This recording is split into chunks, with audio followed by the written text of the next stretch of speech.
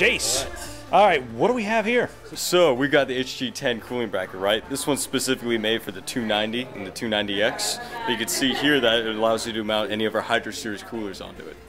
All right, I got a quick question for you. You said it's made specifically for that one. How many different versions are there? Are there ones for like the, NVIDIA cards, AMD cards? What do we got? That's right, that's right. So this one specifically, like I said, 290, 290X, right? We also are going to have one from NVIDIA, it's 770, 780, Titan, and then we're going to keep on refreshing it as it releases new cards. All right, so how does this work as far as the cooling goes? What are you cooling here? Okay, so literally, right, we have this bracket that makes full contact with the VRAM.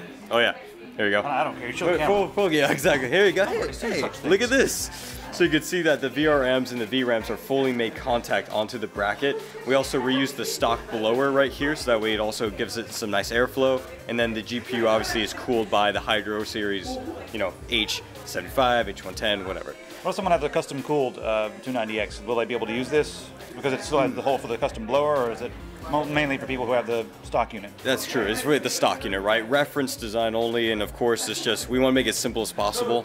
And with this bracket, you're able to do so. Nice. Now, do you guys have one of these that we can actually check out? Oh, wait a second.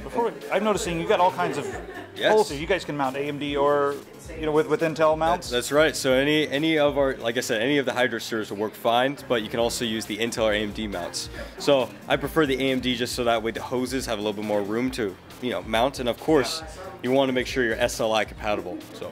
Well, if you're like me, I always lose my brackets, so it's nice because there'll be probably an AMD or an Intel left in the box somewhere. Yeah, you got the AMD sitting around. No one uses the AMD one, so it's just... That's awful. Our audience, I'm so sad about what he said about AMD. I'm so sad about this. We're totally biased. I'm sorry. We're just totally biased. Oh, you're fired. All right, so you can see here we're running Wolfenstein with the HG10 looped up on the H75 that's on the 450D. So you can see right now that obviously the core clock speed's steady, right? It's pacing up and down right now. We're just standing still. But one of the crucial things is that the temperature, right, is 47 degrees C. The VRMs, both temps are cool.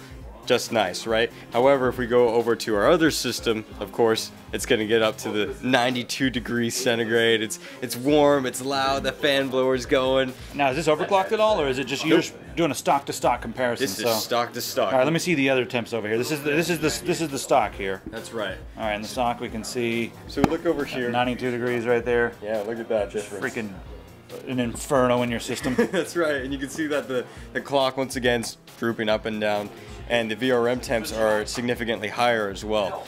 Yeah, the VRM temps are important. That's something that a lot of people forget, is the VRMs and the VRAM. Yeah, definitely. I mean, you're drawing so much power to those cards, and the VRM's got to take it. So you got to make sure that it's cool. Awesome, man. Well, Jace, thanks for showing us this. When is this going to be available? So August. We're planning for August and $40. Get in line now at your local thing. That's right. This is the RGB keyboard.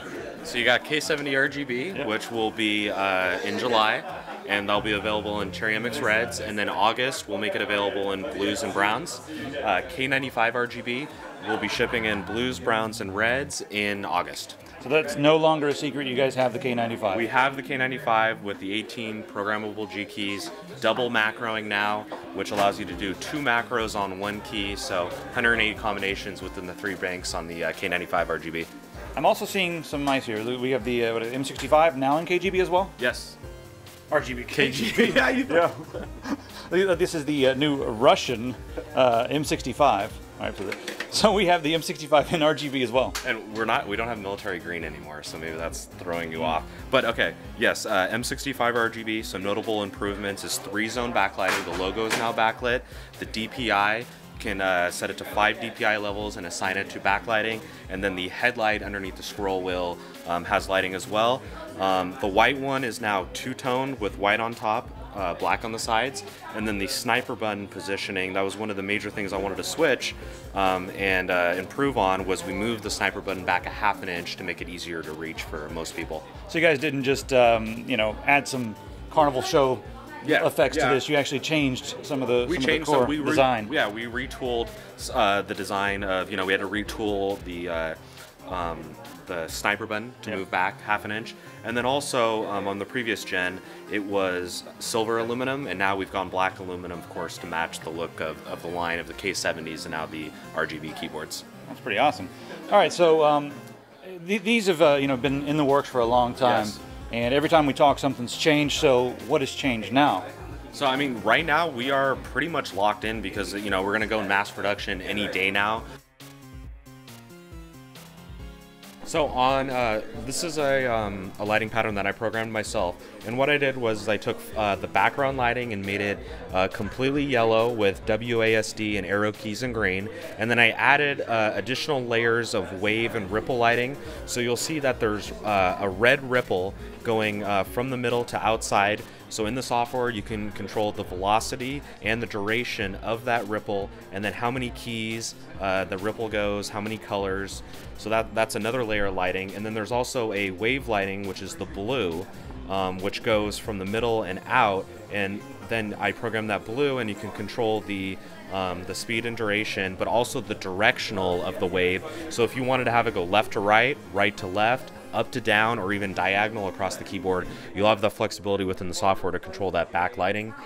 Everything in here is individually programmed, 16.8 million colors, including the brightness, the Windows lock, and then all of the multimedia keys have RGB LEDs under them. So this one takes about 5 to 10 minutes to program, but as you do multiple layers of lighting, you could spend, you know, hours in there to really customize what you want to do, because you can play with the speeds and the adjustments to really make cool lighting patterns.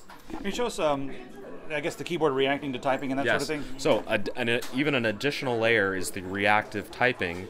So as you press a key, this one is particularly set up for white, so it will ripple out from every key you press with white backlighting, and then, you know, you can see if you really want to overwhelm it, you can see it you can turn the keyboard completely to white, and that's all programmable with any color you want, and even multiple colors, so you can have it wave rainbows. You can even set it to black or no color to give it a nice contrast on the ripple effect. This would be good for you know, reaching everybody out there, because some people are going to want a million colors, but some are just going to want a color that you normally cannot get, and just leave it on. Yeah, I mean, we've already seen people that talk about how they want to match it with a particular cooler, you know, an Asus ROG motherboard, so they want a red scheme with, you know, just you know, static lighting with WASD and white, arrow keys in white, and then the rest of the keyboard in red. So just whatever you want to do, the software is going to give you that capability. If the software doesn't give you the capability, it has built-in Lua scripting,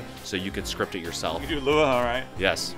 One more thing. This is going to be in browns, blues, and reds. Is that correct? Yes. Right out of the gate, it will be in July in reds, and then in August it will be in browns and blues. Talk about so many colors. That's the switch type, everybody. So not the actual color scheme. That's the switch type. Yes, multiple colors. Yes. I saw the like a firmware type thing on the back. Is that going to be in the production? So yes, the firmware switch will be there. So, you know, a lot of times if anything does happen to your keyboard and you have to do a hardwire firmware reset, we'll give that programmability, you know, similar to a CD-ROM drive where you have to pop it off manually. You'll be able to reset the firmware to factory firmware because there's onboard memory and it's stored there. So then you'll be able to just reload the software and update the firmware again. So it will cut down on the RMA rates of keyboards in general. Nice. So you guys will see these in about a month or so then? Yes, they will be very soon. Cool. Thanks a lot, man.